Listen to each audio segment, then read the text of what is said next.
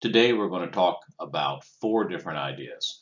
Your uniform slope, limits of work, and in the second lecture we're going to talk about the process you're going to use and your assignment. To start with, we want to talk about why you want to have uniform slopes. And frankly, there are three really simple answers here. Number one, they're easy to build, they're less finicky. You want to keep it as simple as you can. Second one, a consistent slope is safer for the user, and we're going to talk about that both in terms of pedestrians and in vehicles. And last, of course, it's helpful in the design process. It's actually easier, creates a straight contour pattern with exact spacing that repeats. We use uniform slopes most often as an issue of convenience and safety.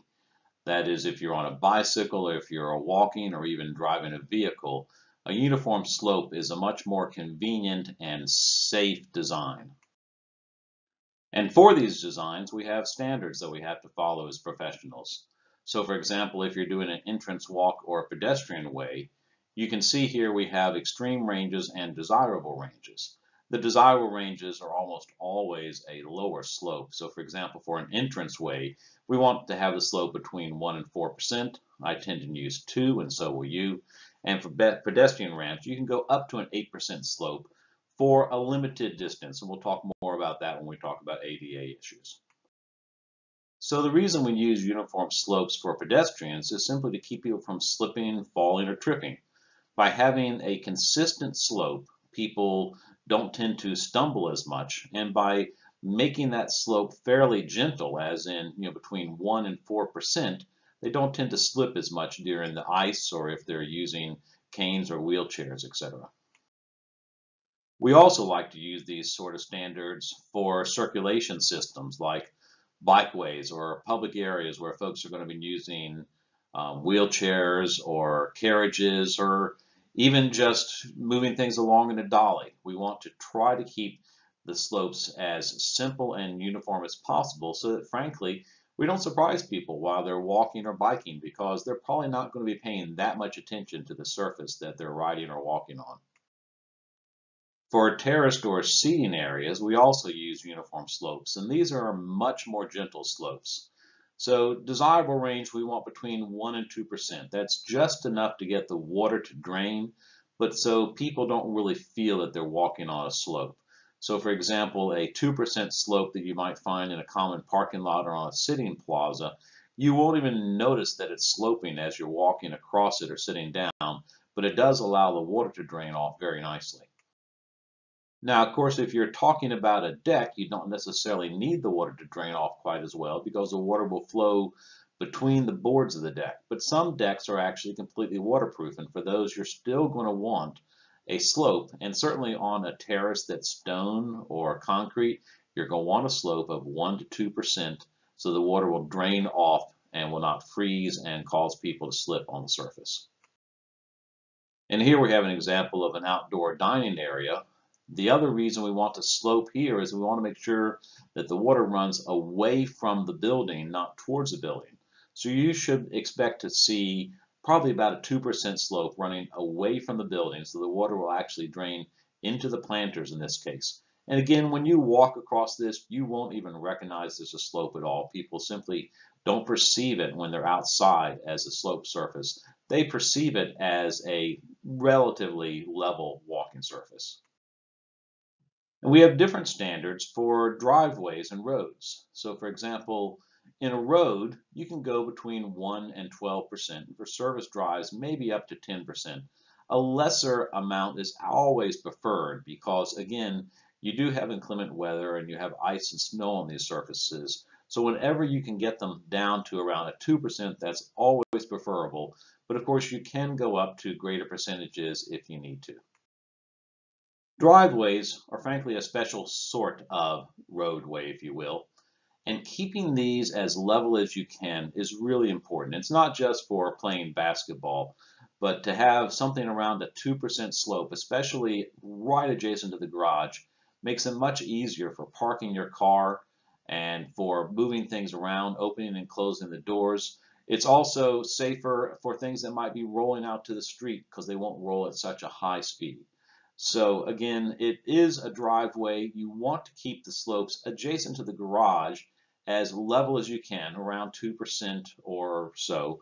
And then of course, further away from the garage, if you're not parking a vehicle there, you can go to a greater slope. But you can see that if it's an area that you're going to be parking a vehicle, you want to get that slope down as far as you can and still allow positive drainage away from the building. And for some types of circulation, we want to add an additional slope, that is a cross slope.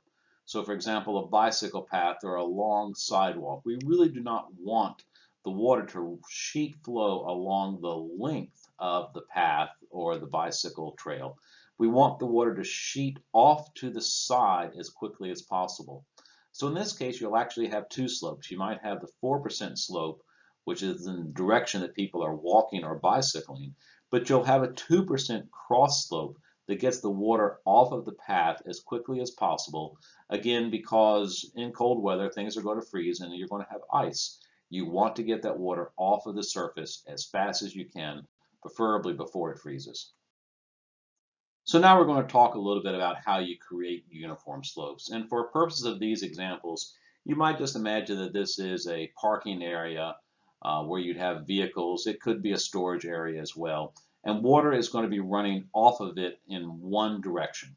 So you can do this with a simple slope that is sloped in one direction, so it's actually just one plane. To do this, you would set the spot elevations on the corner of the surface according to the slope that you're trying to get. So please note in this drawing that the spot elevations are at different elevations. The top spot elevations are at 32.5, the bottom elevations are at 30.75, and water is draining downhill off of this slope. When we do a design like this, we're going to have contours that are running parallel to one another across the slope, that is perpendicular to the direction of the slope. So in this case, we've got a 37.5 spot elevation at the bottom. Moving up from that, we're going to have a 31 contour, then a 32 contour, and then eventually a 32.5 spot elevation. Now, of course, these contours are going to have to connect to the existing contours once they run off of the uniform slope. So here you can see you've got the 31 contour connecting to the 31 and the 32 contour connecting to the 32. And we can also look at this with a different surface. And in this case, we place the contours closer together because the slope that the uniform surface is sitting on top of is a steeper slope. And again, in this case, we're going to be connecting the proposed contours into the existing contours as they come off of the uniform slope. And of course, we have to include the required information, the spot elevations on the corners, the slope that's indicated across the uniform slope, and of course, that is always in the steepest direction, and that would be perpendicular to the contours going down the steepest part of the slope. We can also combine different uniform sloped surfaces together. So in this case, we have two uniform slopes that are actually angled towards one another, and the water would then, of course, drain to the middle and out at the bottom. And to calculate these again, we set the spot elevations at the outside corners. You'll notice that these are the same elevation going across, and then we establish our slopes going towards the center. From that information, using the slope calculations, we can then determine what the elevations will be in the center of this folded uniform slope. That is, we have one slope on one side, one slope on the other side, and this is basically a fold line like the fold in a book or a piece of paper, and the water would drain down to the center. Now, because this represents two uniform slopes that slope towards one another, the contour lines would be parallel to each other on each of these separate slopes.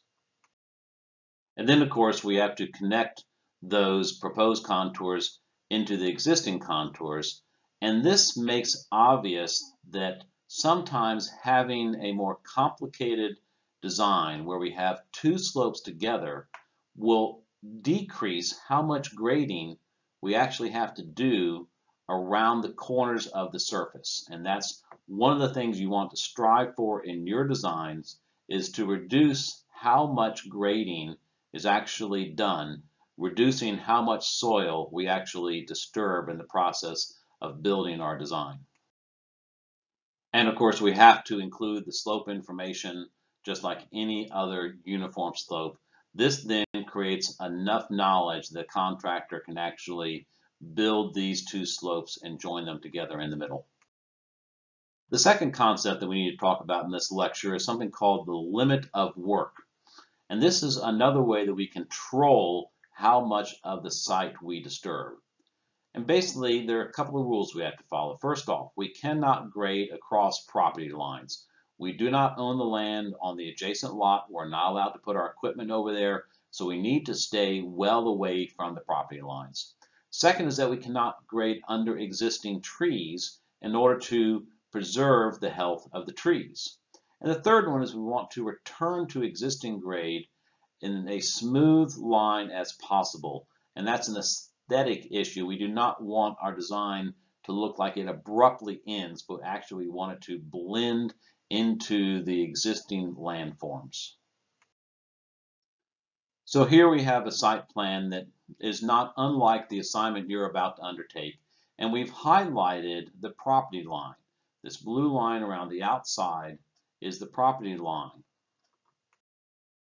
What you will want to do is you're actually going to offset in 10 feet on all of these property lines, and this is the limit of work. You do not want to grade beyond that 10 feet, with the exception of the right-of-way.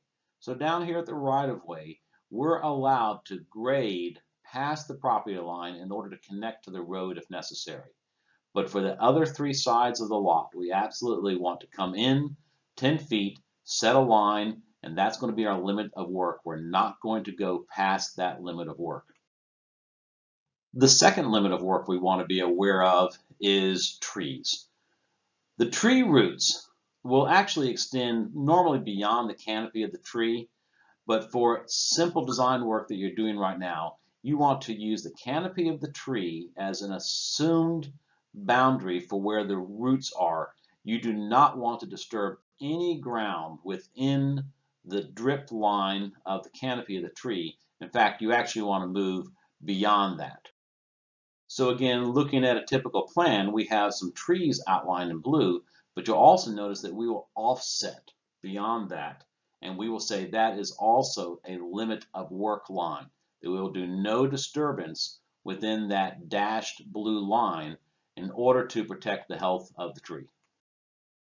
And the last portion of limit of work is the idea of these tick marks, and we want our contour lines to come back so that they are actually running in the same direction as the existing contours. So our proposed contour will come back and it will curve until it runs parallel with the existing contour.